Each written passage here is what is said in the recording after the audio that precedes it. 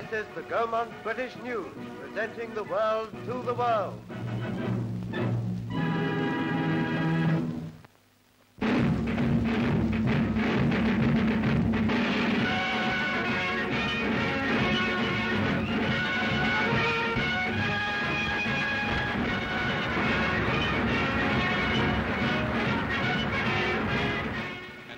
We'll get cooperation everywhere in making this ministry into what you call a real news distributing body. In the last issue of Gaumont British News, we told in pictures the full story of the Atlantic meeting of Winston Churchill and Franklin Delano Roosevelt. We sailed in the battleship Prince of Wales. Our news camera covered the ship with the chiefs of our fighting forces. They had a rendezvous with destiny. We have seen the pictorial record of this mid-ocean conference that resolved itself into an 8-point declaration of faith. Some of our scenes were grand. Some were flecked in light and shade with a delicate brush of humor and humanity.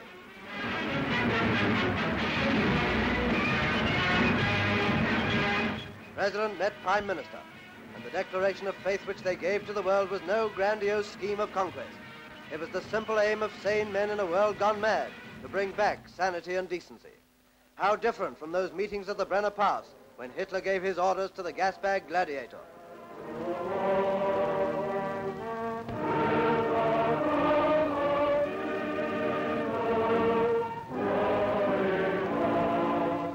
And though we guessed that Churchill and Roosevelt discussed the ways and means of victory, those 8 points of a decent standard of living are all we need to know. So now, as the Premier waves an answer to the cheers from America's ships, our camera brings you the story of the journey home.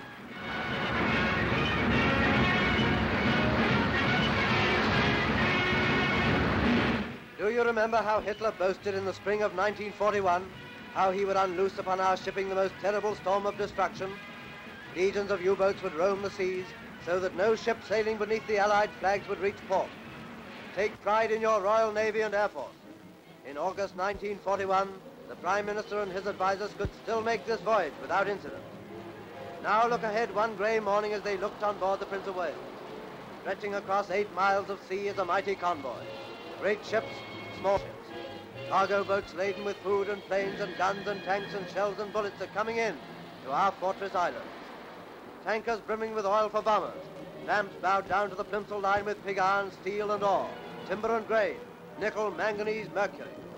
Terrible toll of men and ships the U-boats and Junkers have taken. But while there's a single crew in the Empire, there'll be Empire ships on the sea. Churchill gives the word, and the great cavalcade of men of war swings into the ocean caravan. The battleship's halyards are hoisting a signal. Churchill wishes you good luck and bon voyage, and the ships reply with a V in Morse.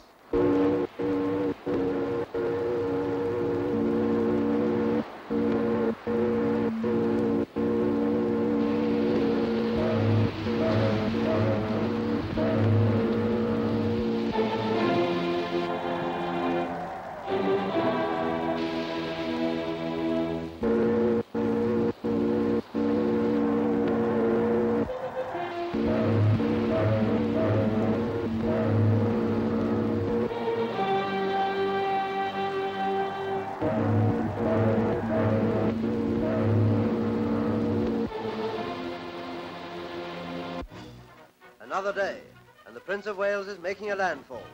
Rising out of the water ahead is a bleak and rugged coast, Iceland, home of a friendly nation whose weakness would have made her fair game in the Nazi hunt for world dominion. But Britain stepped in first. Empire troops have been stationed in this Arctic outpost of civilization. They're making Iceland a fortress too. We've read that recently Roosevelt sent Americans to share with us the job of keeping Iceland safe from German invasion. On land we shall see those Americans here, on guard. In Reykjavik, Mr. Churchill met the service chiefs in charge and inspected sailors and soldiers and airmen.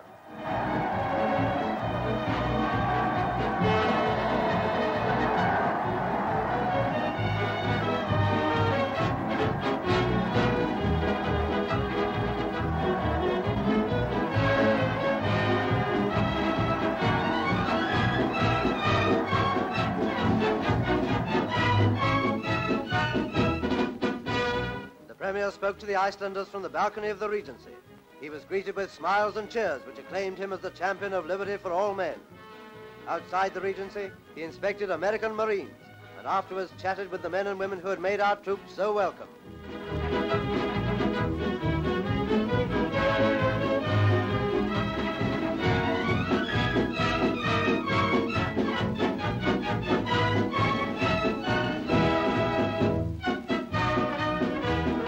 On his journey back to Britain, Mr. Churchill was accompanied by Ensign Roosevelt, the President's son, who stood with him at the saluting pace for the march past. First, the Marines.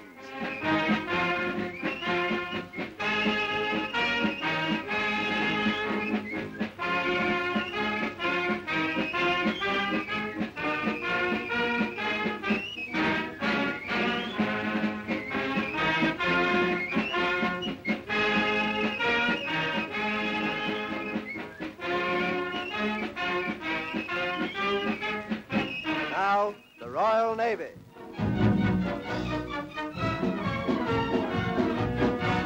Norway. And the Army.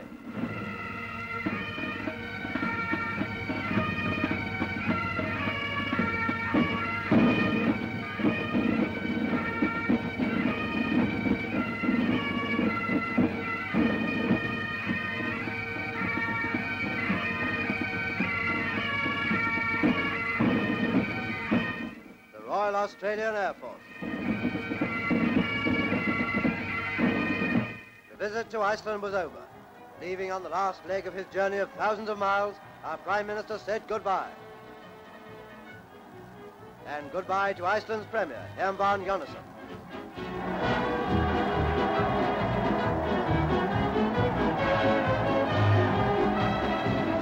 So back to the ship which had been his home during these tremendous days.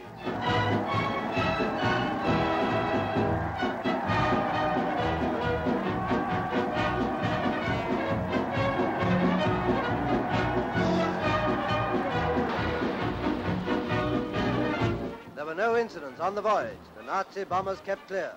But just to keep their hand in, the Navy's ack gunners had target practice.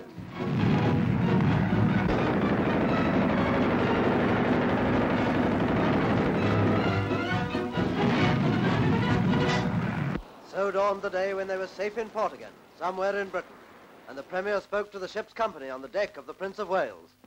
On your first cruise, you met the Bismarck, and on your second, you met the illustrious President of the United States, who is one of the men who will take the greatest part in shaping the immediate future of our civilization.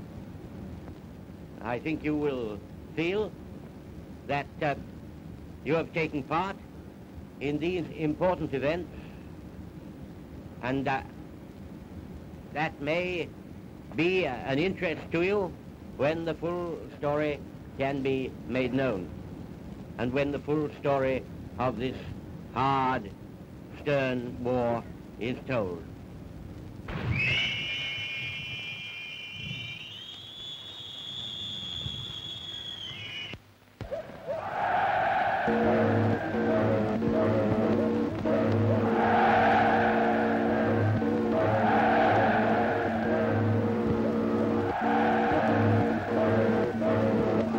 Mr. Churchill travelled overnight from the north, and on the platform at King's Cross, Mrs. Churchill was waiting with America's ambassador, John G. Wynant. And this was the welcome they gave him in London.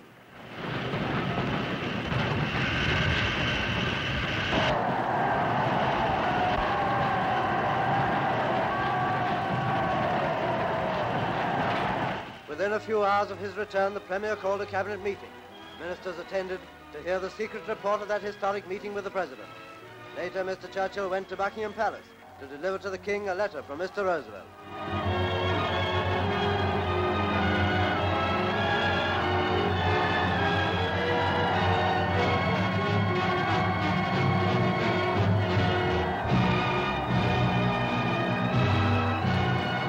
And so it ended.